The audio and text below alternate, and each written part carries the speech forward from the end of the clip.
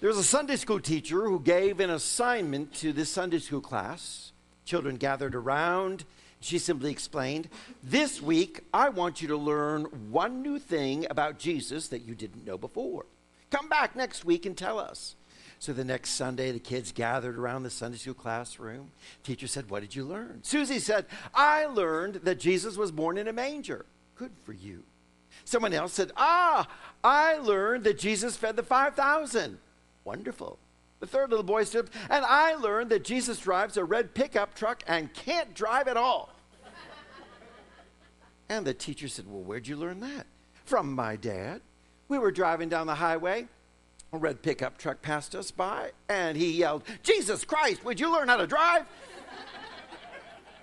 Kids pick up some crazy things, don't they? Well, today we hope to pick up some wonderful things, and we learn how to drive through life. As we learned from these wonderful spiritual principles, some key things, key elements for making our life a great success. You see, that's what Scripture is all about. It's our guide for living the way God intended us to live. Our guide for understanding our highest and best and how it unfolds for us in our journey.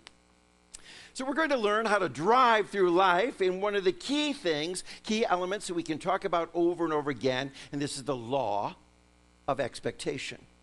A spiritual law, a spiritual principle, a spiritual promise that talks about the very power of a law of expectation, that when we engage the spirit of expectation, something amazing will unfold for us.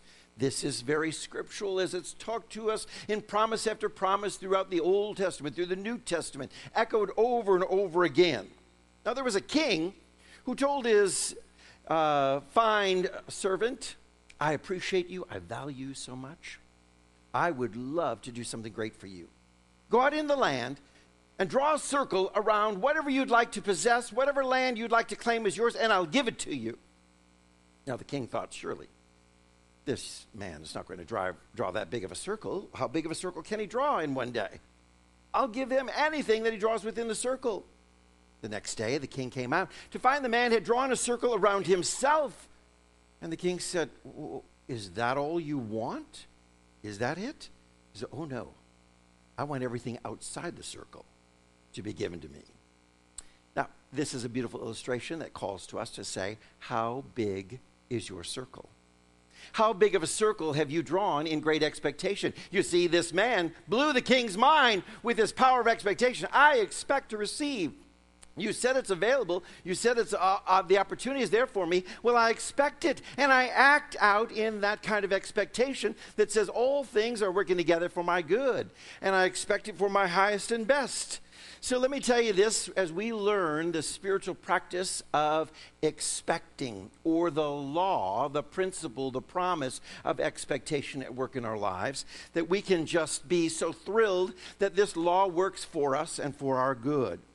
Now, one great mistake that many pastors will make is that they may preach a sermon one week and then move on to another sermon, another thought, and many times congregations don't even get it. I want to emphasize this law of expectation and how powerful it is, for it is the essence of our faith. How many of you say, "I'm a person of faith. I believe, and I have faith to believe for great things"? All the faith in the world, all the believing, if it's not filled with the power of expectation. Because you can say, "I believe for it, I'm not expecting it." It's like the people who said the pastor invited everyone to come to church to pray for rain. And they all came to this church to gather together for this dynamic service to pray for rain. And the pastor said, "Y'all need to go home."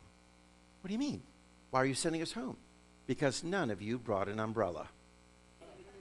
So the power of our expectation, you may have a lot of faith, but how about the expectancy that says I act, I live, I do in such a dynamic way that says I couple it with my faith that yes, I believe, but I act, I walk, and I live in the way of expecting the greatest things to happen for our lives. for Jesus, every time he opened up his mouth to speak, the scriptures record that he was teaching us this spirit of expectation. How about the Beatitudes, the Sermon on the Mount that he spoke of, saying, "Blessed art thou, happy will you be," in other words, for those who are emptied out in spirit or poor in spirit, meaning you poured out everything, that you are now open and available, for yours is the kingdom of heaven. Now, here's the promise. In other words, when you empty yourself out and you open yourself up to the goodness of God, expect to be in the kingdom of heaven. Expect to be in the divine presence. Expect to be in this realm of God. Expect to be in this wonderful space, this place of knowing all of the goodness and the divinity of the divine within you and how powerful it is, because Jesus spoke of it all the time. He said, if you have the faith of the seed of a mustard seed, and that size, that tiny little bit of faith, you will move mountains. But you have to expect that you're going to move mountains. You have to have that kind of spirit of expectation in all that you say and you do. Now, here's what we need to learn about these laws of God. We know that God is law and God is love. Two things. Scripture tells us over and over again, God is law and God is love. How God works within our life are through these spiritual laws, such as sowing and reaping. We understand spiritual laws, that they're there for us to work through. And this is how God manifests and works our great prosperity. We get a little confused and we think that we get prosperity through God's love. It's not through God's love.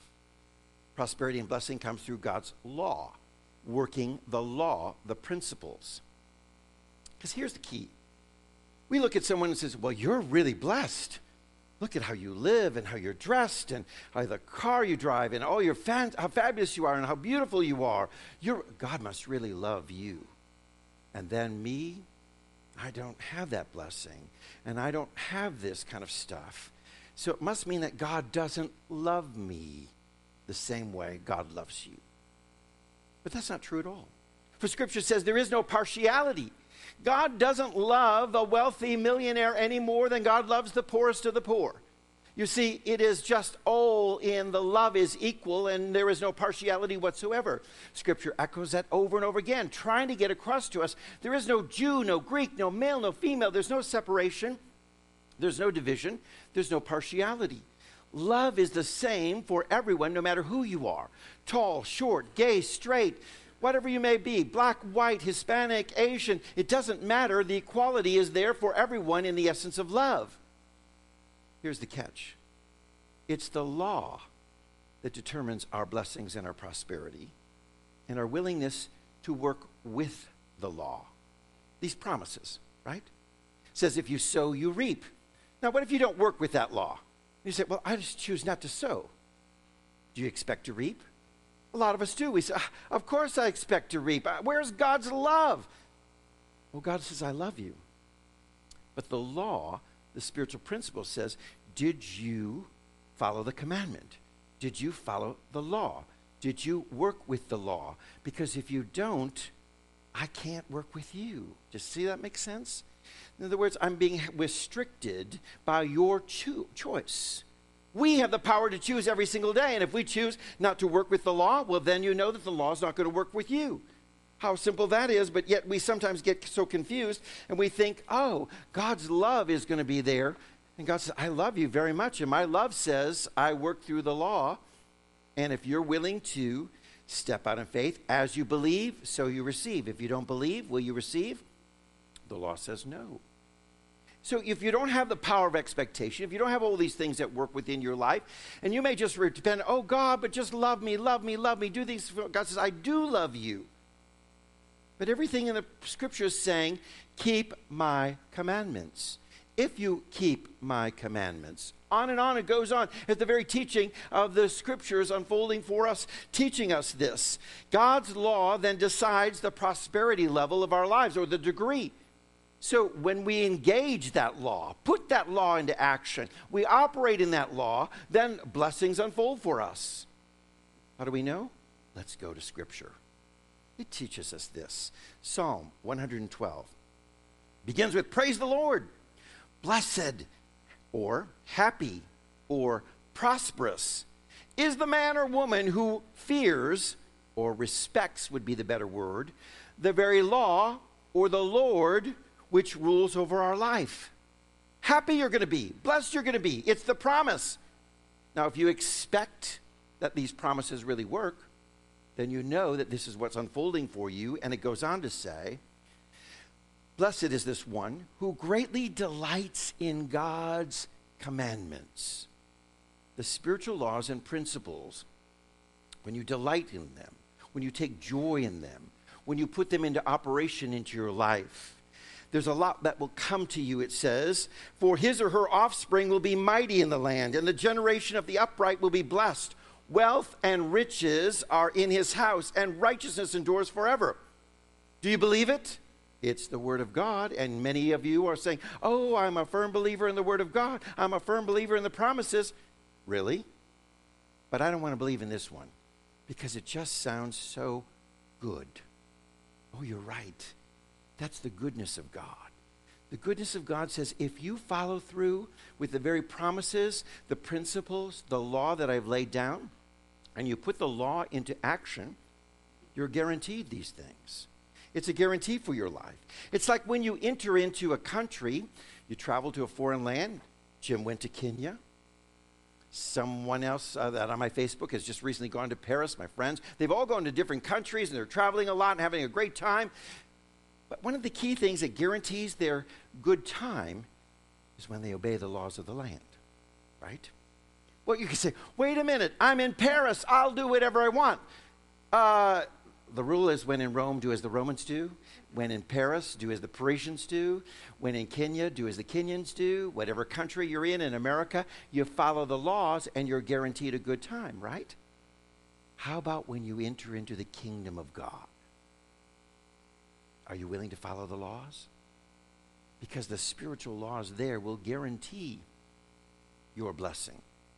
When you enter into the realm of God, when you enter into the presence of God, when you come to this wonderful place of fully awareness and you understand these spiritual principles that work in my life, sowing and reaping, faith and expectation, the spirit of generosity, all these things that we put into that are simple promises or laws really unfold for us are blessings.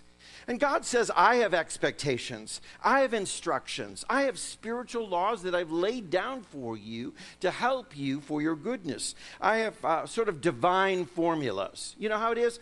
In science, there are divine formulas. You know what happens if you add one more part of oxygen to H2O? What do you get? Hydrogen peroxide. There we go. Science major right here. Very good. What happens is, you're thinking, I'm drinking water, but if I add one more part of oxygen to it, I find something that can be dangerous to me.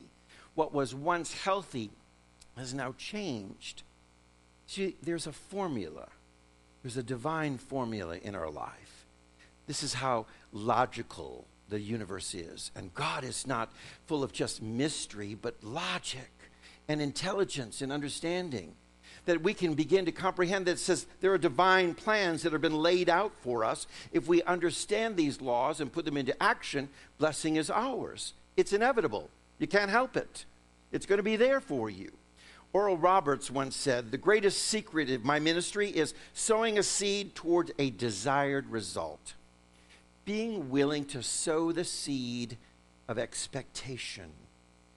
Putting into action the law of expectation that what you expect is what you get when you put that into law in your spiritual life.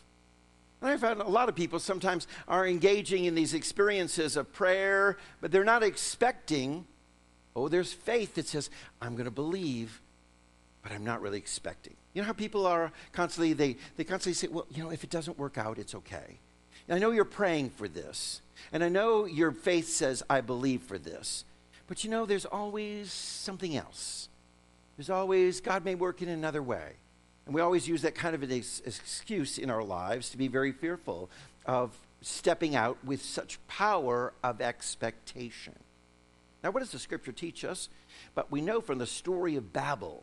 How many remember that Old Testament story of those who were gathered together as tribes to build the Tower of Babel? What was their goal? Their goal was to build a tower that would rise into heaven, that they might find their way into the heavens. And what does the story unfold? But the Spirit of God says, we want to stop this. Why? Because if you look in the reading, it says, now nothing they have imagined they can do will be impossible for them. Wow. Can you imagine that you're in this place, in this setting, that nothing you imagine that you could do would be impossible? Wow. You could imagine the law of expectation then coming into action, couldn't you? Because you're saying, I believe the scripture says that God recognized that when people began to imagine and believe with such a fervency that they put action to it and began to build, well, God says we've got to stop this because anything that they could do could be imaginable, that they imagine is possible for them. They were expecting to reach the heavens. And so their languages were confused and they dispersed across the nations. You see, the whole key thing is here, we are asking the questions, what should I expect? What should I expect then if God is at work in this way? Because I'm imagining great things. What can I expect? Well, you should expect, number one, that all things are going to work together for good. Now, that's really key to our life. Can you imagine every scenario in your life is working together for good? Boy, have I got a story for you. This week, I was changing Robert's bandages.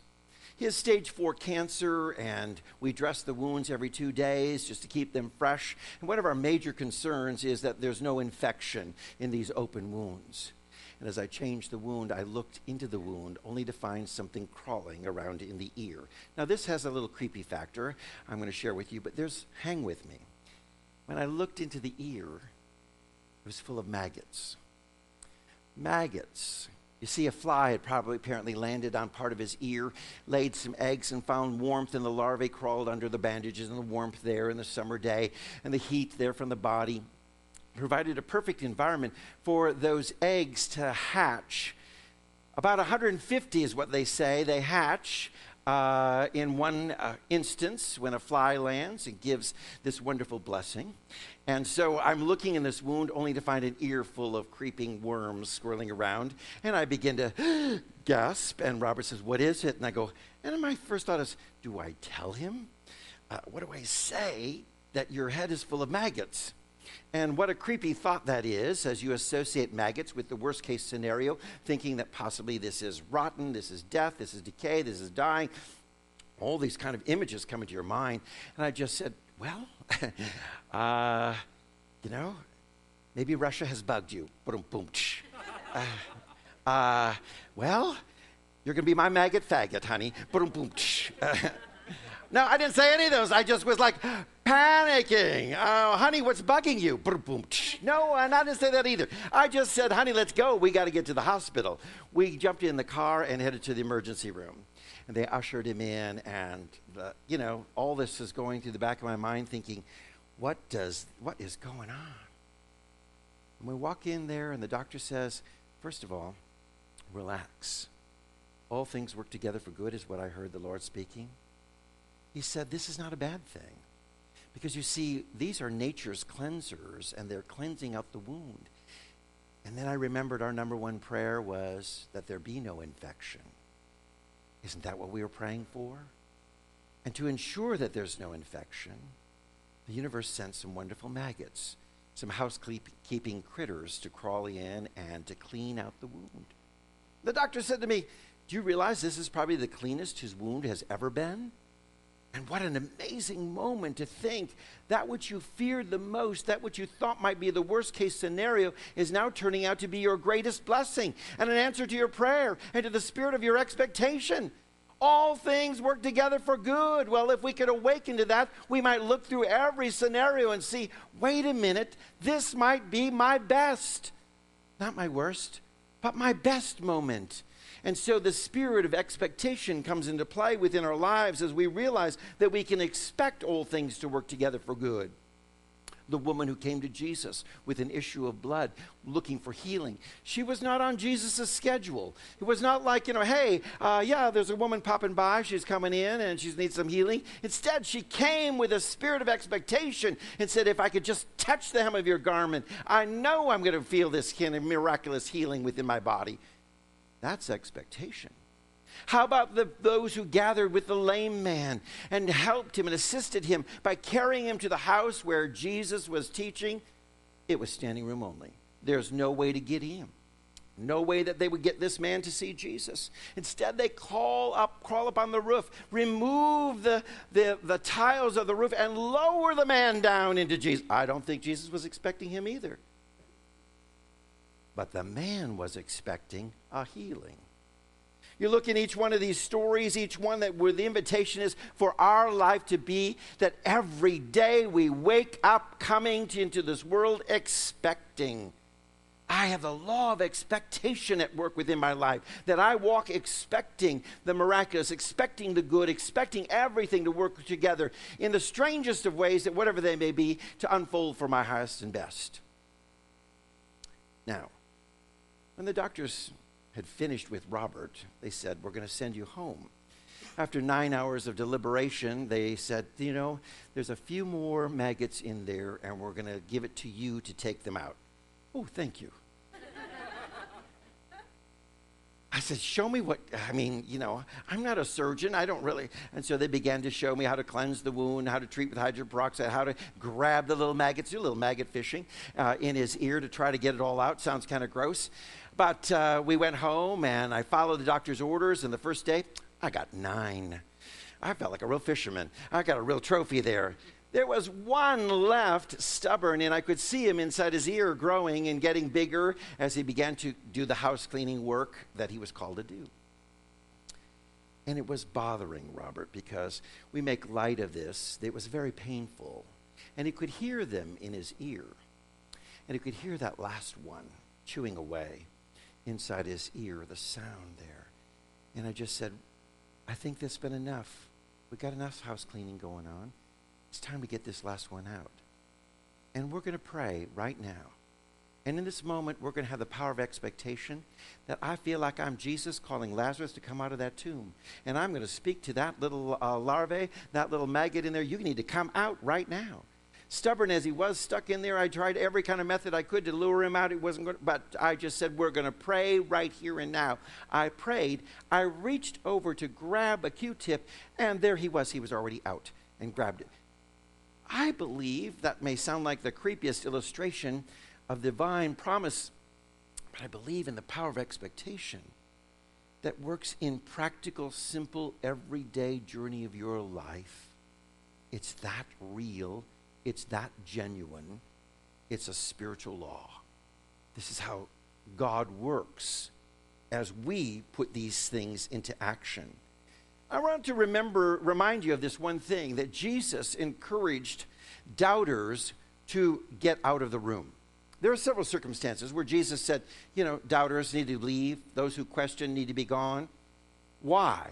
Because they diminish the very fragrance of expectation that's there. I'm going to tell you, there's a fragrance.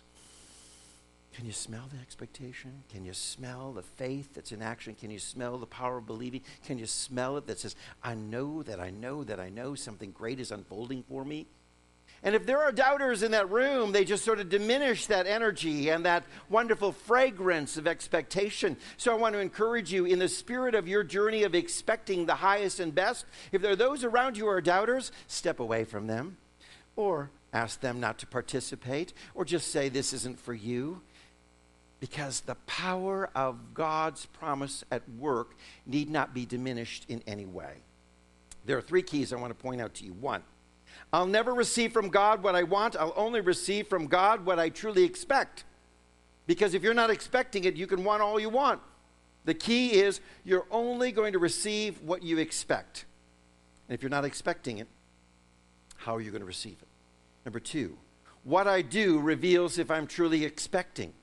Because if you're not like that congregation who brings umbrellas, if you're like that congregation who doesn't bring umbrellas, then there's no sense in really saying that you're expecting, because your actions do not prove that which you believe. God is glorified, magnified, and satisfied when God finds a believer using their faith wrapped up in expectation. This is the way we bring glory to God. I shared this story of Robert.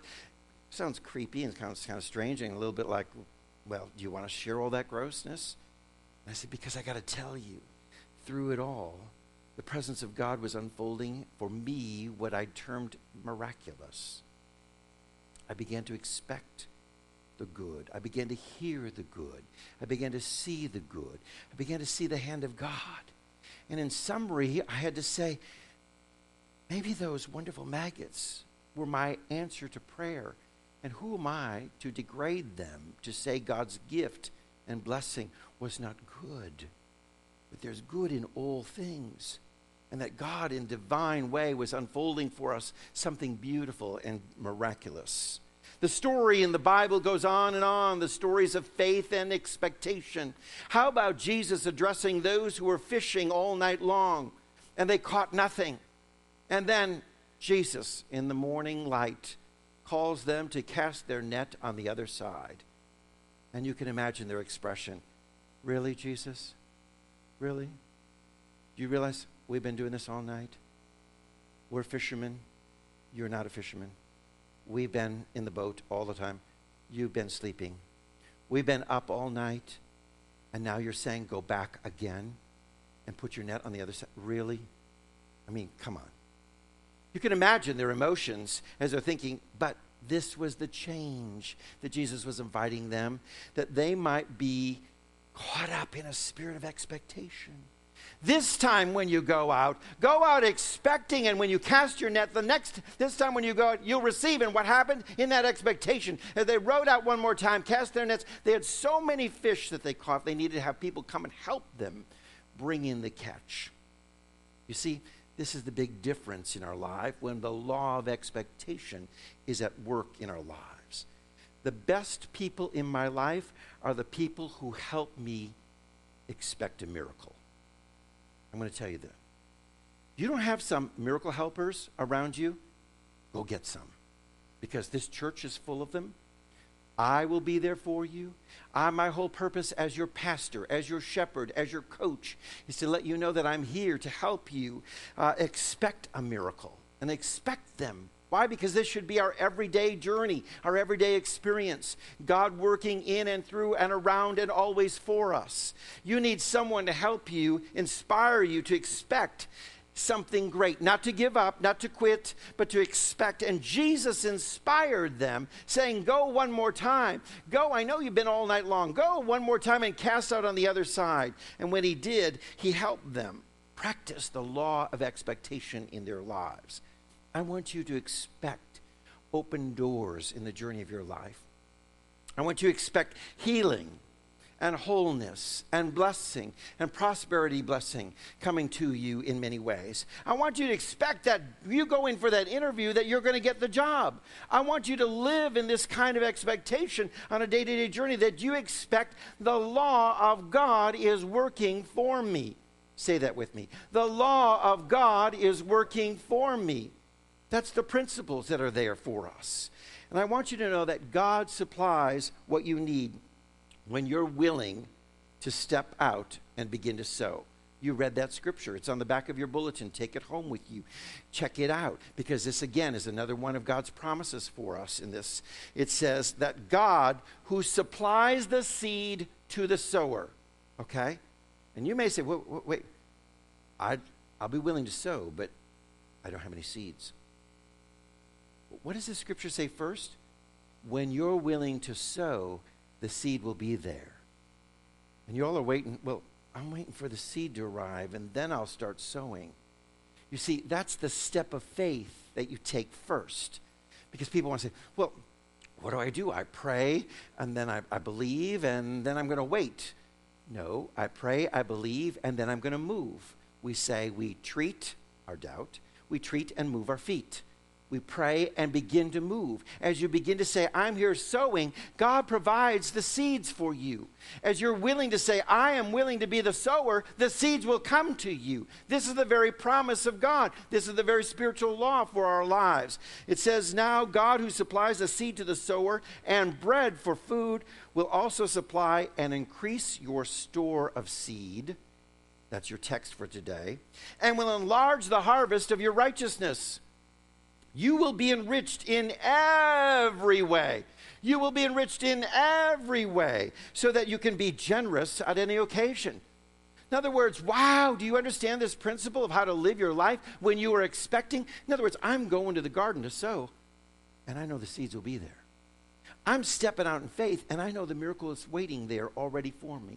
I have this kind of expectation that I get in line to buy my ticket, even though I don't have the money, knowing that somehow the money's going to be there and it's going to be provided. Wow, that's expectation. I know it's going to rain, so I bring an umbrella with me everywhere I go because I'm praying for rain, and I'm already expecting. When we're that kind of people, we're scriptural people, we're Bible-based people, we're the promise of God people, we're the law of God people. And how important this is for our lives. So in your bulletin today, you're going to find an insert. It is this prayer of affirmation of a law of expectation within our lives. I printed it out for you. I'd like you to take it home with you, but we're going to read it together out loud right here and now.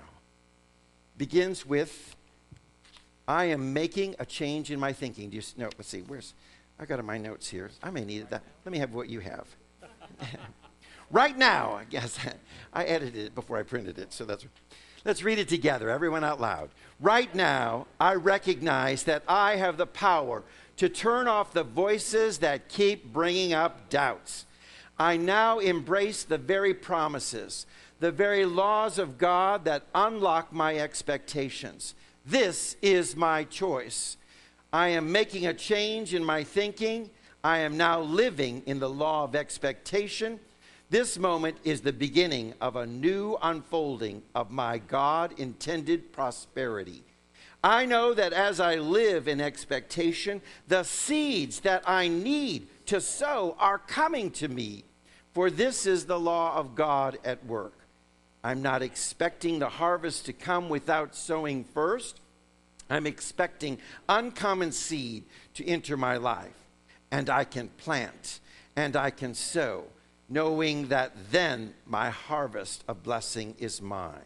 So I now begin a new life of sowing with expectation, and so it is. Uncommon seed is coming to you as you expect it. In other words, this wonderful, unusual, miraculous blessings coming to our lives when we open our lives with a spirit of expectation. That we expect the good, see the good, know that all things are working together for good, and see it unfold before our lives. It is this purpose that we live, for we live to bring glory to God. And the glory is seen through us as we walk, talk, live every single day in the spirit of expectation. And when we do, the world around says, wow, what you're expecting came to you. What you were believing for happened for you. And in the most strangest of ways, in uncommon seeds. Yes, I have to say, I prayed for Robert that there be no infection. And you want to talk about uncommon seeds. Maggots are not necessarily the way I would have thought. How many of you prayed for healing through maggots? How many of you prayed for, that is not the common prayer, is that? That's not your day-to-day journey. But the Spirit of God knows what you have need of and works in divine ways. And this is where the surgeon said, these maggots know how to clean house far better than I do. And I surrender to divine nature. Wow. God knows better than you or I know what the miracle and how the miracle should happen.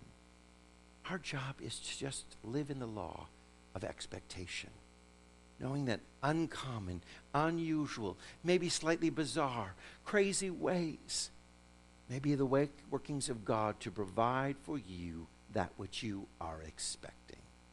Amen.